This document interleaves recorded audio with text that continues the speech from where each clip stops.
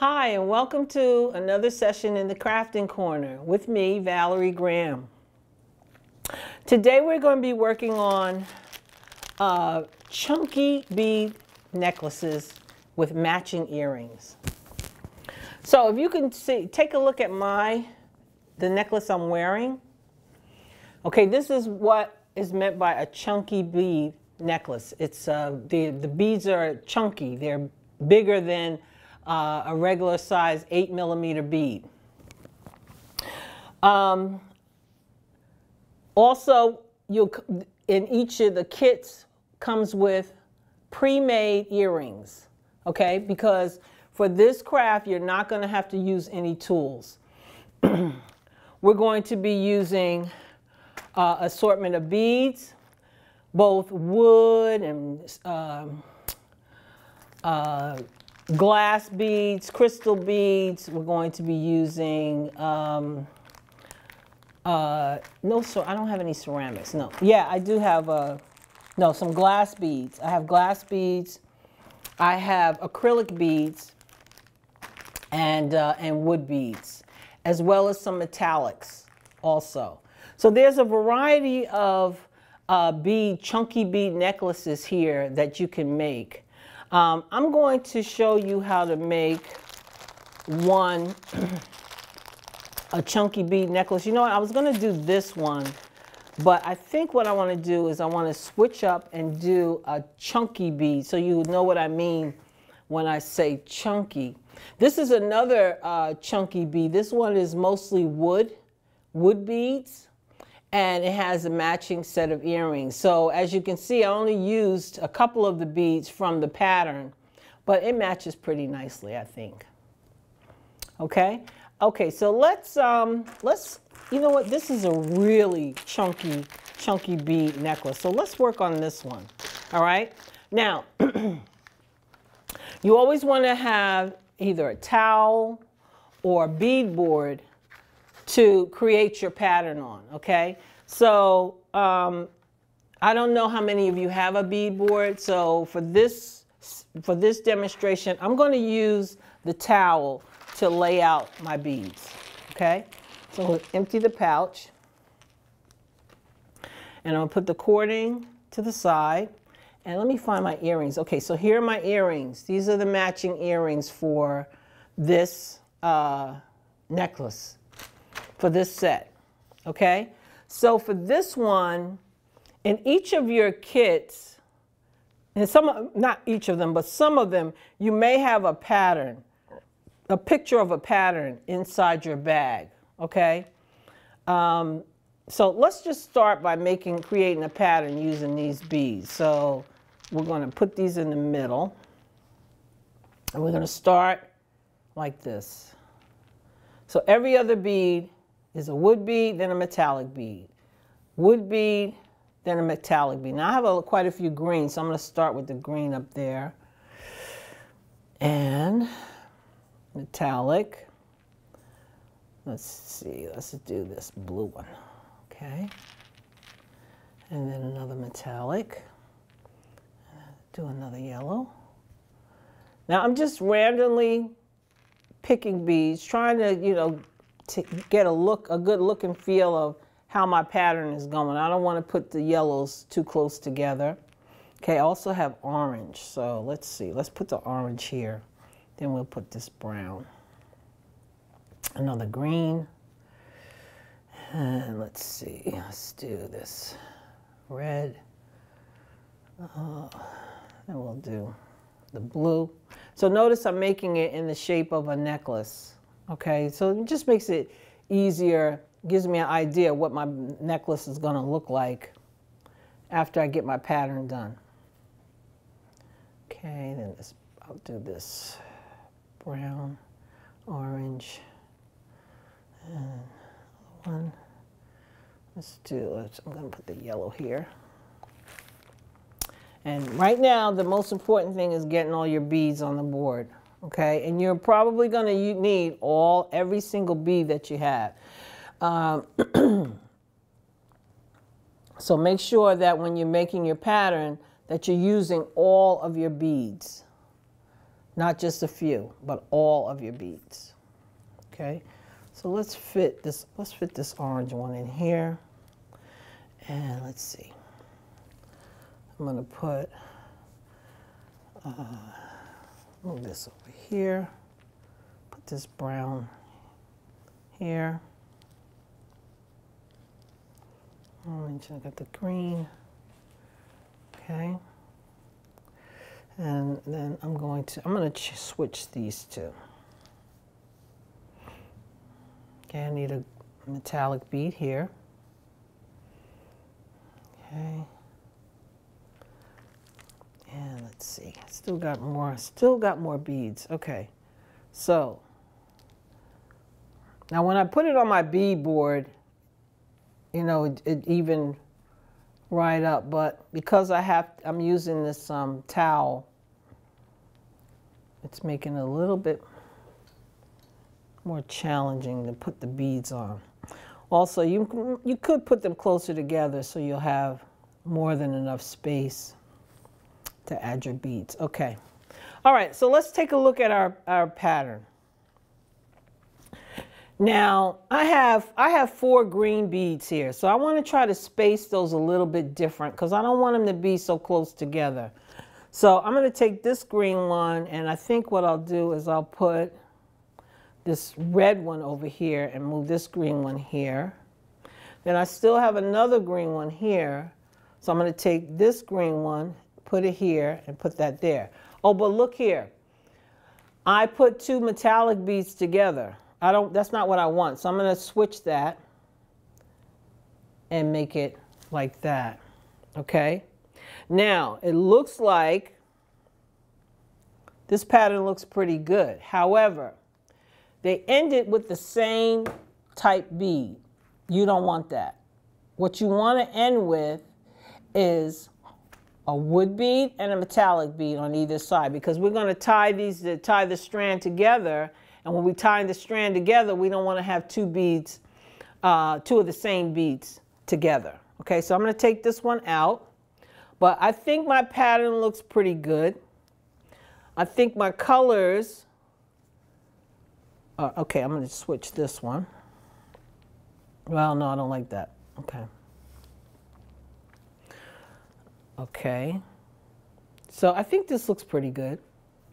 All right, so what I would say to you is, you know, check your pattern before you start stringing, because once you start stringing, you don't want to have to remove your beads because your pattern wasn't quite right. So check your pattern. Make sure you like the pattern that you have displayed in front of you. Okay? All right, so I'm going to start stringing my beads. Okay? And remember, this is going to be one continuous strand of beads. So you want to make sure your colors are pretty continuous here in the back. Now see, I noticed that my 2 greens are kind of a little too close together. So I'm going to switch this one, move it here. I'm going to put this yellow here. And then I'm going to switch, I'll switch the red. Okay, so that, all right, so let's see. 1, 2, 3. 1, 2, 3, 4. 1, 2, 3, 4. Oh, I got, okay, I found what was the issue.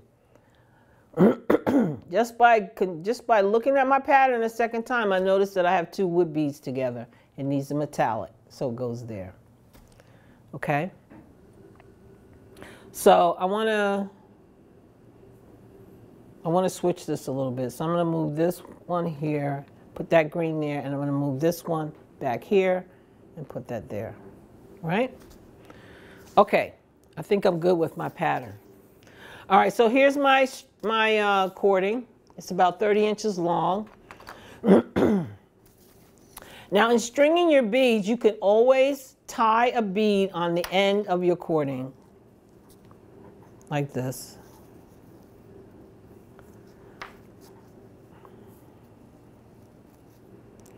Just tie a bead on. This will prevent your beads from falling off as you're working. But what I like to use, I always like to use binder clips because they work really, really well. You just put it on the end of your bead and you start stringing and your beads won't fall off, okay? But because I already tied a bead on the end, I'm just gonna use that. And I'm gonna start stringing my beads, okay? So I'm gonna start from this end.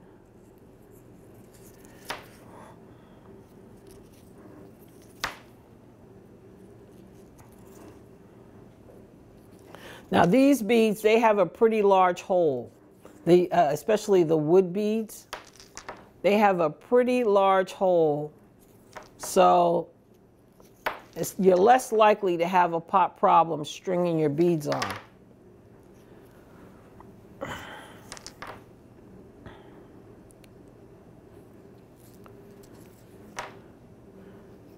Now, also, I want to tell you that when you're working with this type of cording, it sometimes frays on the end. So what you can do is use a little bit of glue. Just put a little bit of a dab of glue on the end of your cording. Come on, there we go. And just rub it on like that to keep it from continuing to fray. Okay, and it makes it a lot easier for you to string on your beads.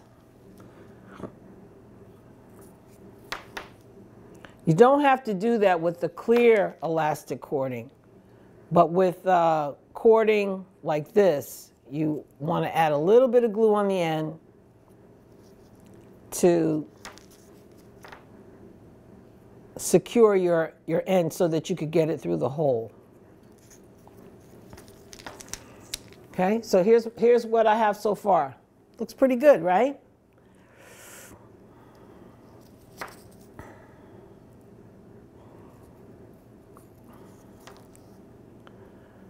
Just continue stringing on our beads.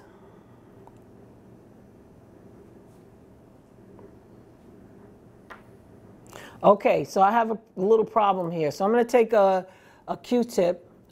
toothpick, and just press it inside. Just press it inside. Now, you can use a toothpick, but I also have this tool I wanted to show you. For those of you who like to make jewelry, I also have this tool called a bead reamer. And that too will help to clear your hole. This one has a bit of a, yeah, okay. So I was able to get it through there. But there was something, a piece that was stuck right there on the side that was preventing me from pushing it in. You could get it through off with a toothpick, but I wanted to show you what the bead reamer looked like. Wait a minute, it's on this side. Okay, let's try it again.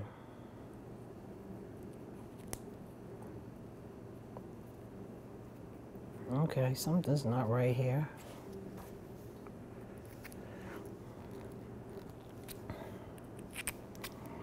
Okay, this one, let's see, let's try it again. There we go. Okay. It might help to have something sharp to put through that, that hole if the toothpick is not working.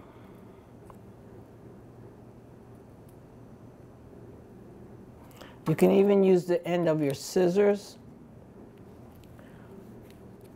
because I think my problem is right at the hole, not the inside, but it's more in the hole. There's something, piece of metal that was still attached that they didn't really clean off properly. Of course, you know these are all, this is costume jewelry. So it's not the good stuff, but you can make it look like the good stuff.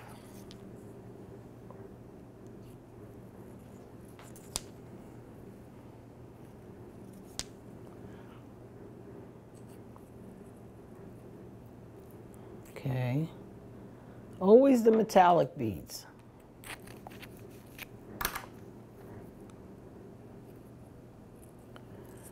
Okay.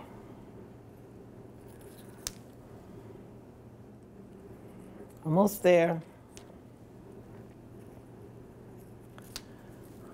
Okay. We got them all on. All right, so now let's go back over here and take this knot out so that we can measure the necklace. Oh, that looks nice. Oh, I love this. I don't know. You might not find this one in your kits, available kits. I like this. No, I'm just kidding.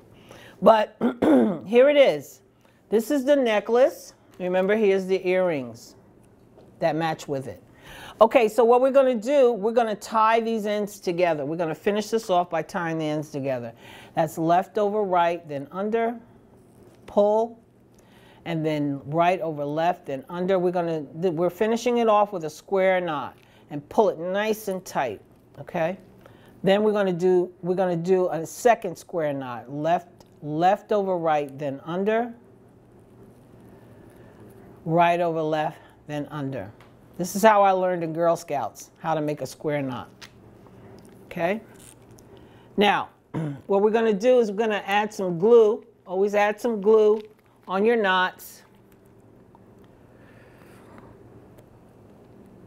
Okay? Then take your toothpick and just spread your glue around just a little bit.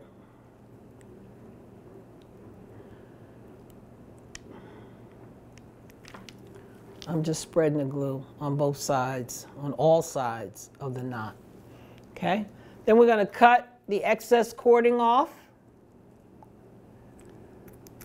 There we go. All right? And if you notice, we have a pretty big hole there, so we can hide the knot inside that hole. Okay? And there you have it. A lovely necklace and earring set that you can wear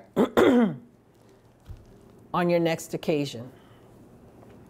So all of these kits, as I said before, all of these kits, they come with pre-made earrings and a necklace that you make yourself. Now, the earrings are pre-made because we weren't sure who might have tools to make the earrings, and you do need tools to make earrings. So if you want, if you're interested in doing making jewelry using tools, then you'll have to purchase your own tools, and maybe we could do a class sometime down the line. But here is our project for today. I hope you all enjoyed this session. And I certainly hope that you'll get some good use, some good wear out of your newly made jewelry sets. And remember to register early with the city. You can call the Recreation Department at 908-474-8600, or you can register on Community Pass. Well, again, thanks for watching, and I'll see you on the next occasion. Have a great day. Bye.